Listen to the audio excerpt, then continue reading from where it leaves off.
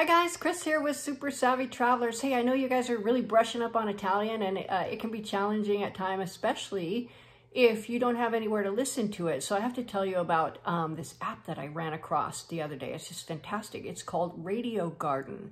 And what it is, it's an app that basically it comes up on your screen. There's a big globe and all these green dots happen on your globe, and each green dot is a radio station, and you just rotate your little globe and you can listen to what's playing wherever it is in the world. It's so cool. Today I was listening to Maratea. They had some really good stuff on.